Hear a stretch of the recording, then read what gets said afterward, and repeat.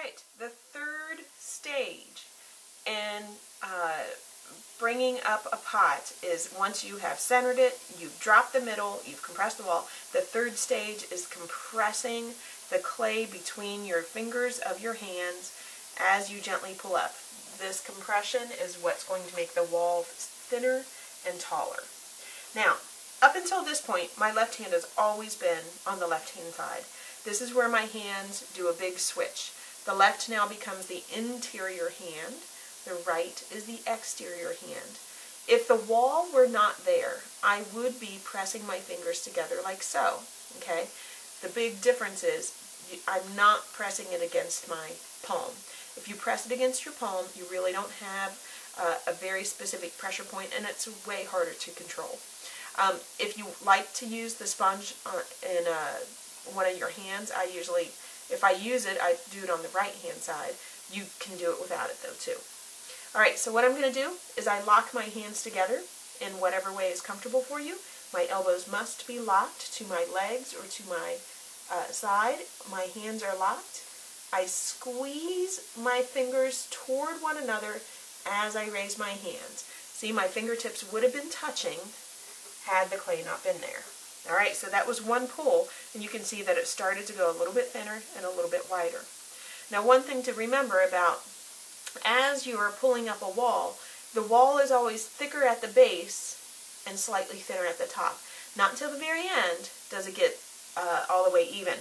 If you have a really thick rim and it's thin underneath there, it's going to fall apart on you. Okay, I'm going to add some speed back to my wheel again. We're going to do this again. Hands locked together, fingertips across from each other as I pull up. You can see that a few little chunks of clay came off on my sponge. That's pretty normal. I'm just going to soak up any puddle that's in the bottom. I'm going to add a little bit more water again because I have to have water wherever my fingertips are going to be. There we go. Little ring of clay came off there. I'm going to do that again. Fingertip to fingertip and pull. Now all I want to do for this particular piece is I want to show you all how to make a straight cylinder. Most items that I throw are made from a straight cylinder. Plates, I don't do it that way, and you'll see that in a little bit on a different video. Now, one thing that I did just do here was I kind of did the duckbill that I did earlier, but just with the rim. I'm compressing the rim. You never want a really thin rim or it will be fragile. Alright. Going to try this again. Now what I'm going to do, you can see that my hand couldn't touch right at the beginning, but now it can finally touch. Sometimes when it gets a little bit taller, you have to move your hand positioning, and they might not be able to touch the whole time. So this, by the way, I don't know if I said at the beginning, but this was a 2-pound piece of clay, I believe. And I'm just pulling this into just a cylinder. I have a slight air bubble in the bottom of this wall. That's why it's got that little bit of a bump there. I had a bunch of recycled clay, just scraps that I had used, and apparently I was not diligent enough to get that air bubble out all the way. So we're going to do that again. Now all I'm just trying to do is get a nice even thickness wall as I bring this up. There we go. Okay.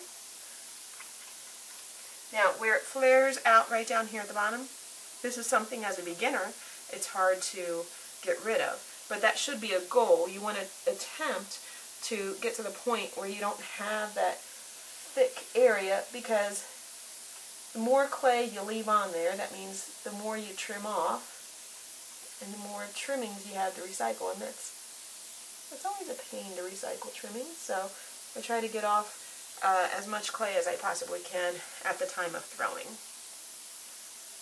There we go. Just resetting that rim, and that's looking pretty good. I will take my wooden knife. I'll show you how I would show my students how to you know, just clean off that edge right there. If it was flaring out just a little bit, you can easily trim that away.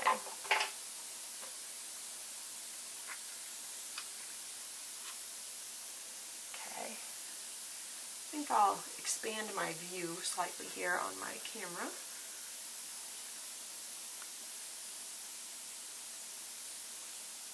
There we go. Hopefully you can see the top of that now if you weren't able to see it a minute ago. Okay, and I'm going to do one more pool.